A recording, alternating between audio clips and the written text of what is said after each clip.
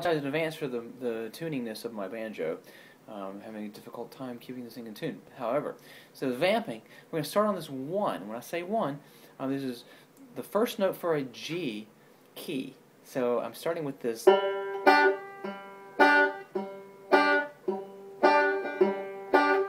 so let me just swivel this a little so you can see a little better. So I'm starting on, so 1 is actually the 5th fret, and I'm doing a 4-finger vamp position here.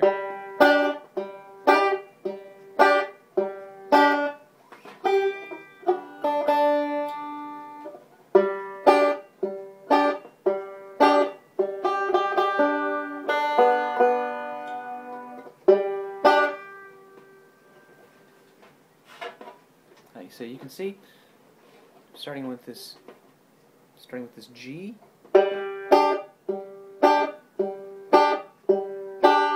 That's the first note, right? So now I'm going to the second note.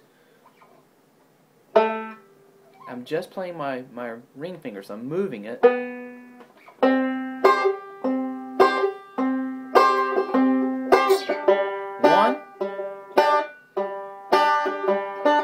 5. Now it's 5, but it's not 5 frets away. It's the 5th note. It's actually the 12th fret. So it's 7 frets total. So I'm starting on the 5th fret is my 1 in the key of G. So my ring finger is on this 5th fret on the 4th string, which is a G.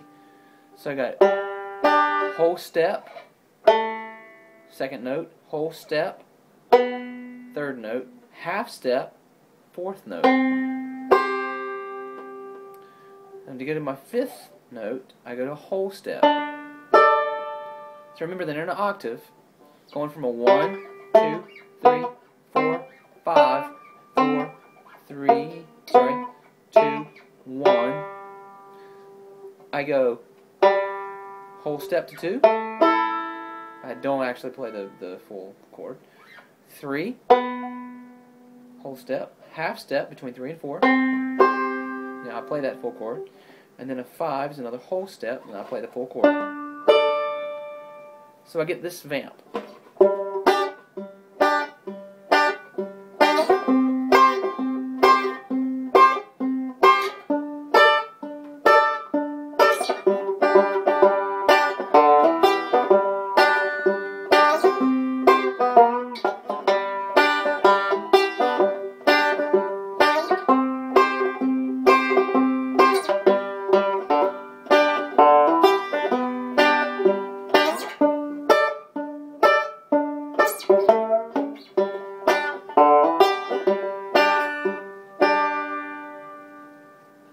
One more time. Starting on the 1.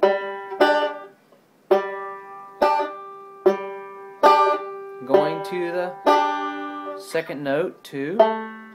3rd note, 3. 4th note, 4. And there I get to play a full C chord.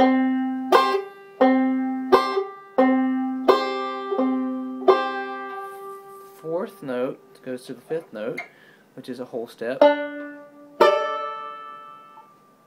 And back to my 1.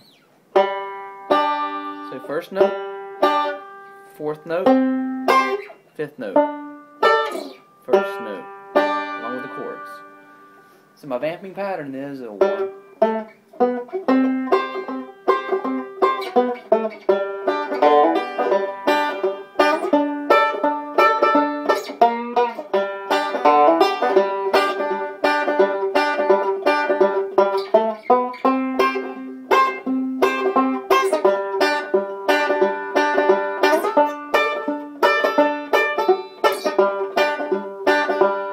When I get up to this 5th note, I could actually do a D7. And to get that, I just simply, instead of doing my full 4-finger, pick up my my pinky and I put down my index over the bottom 2 strings.